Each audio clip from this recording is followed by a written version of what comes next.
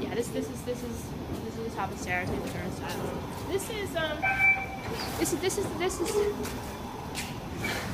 it's very frustrating to people who deal with it and don't understand that this very casual, pervasive degradation is what causes people to be assaulted and killed.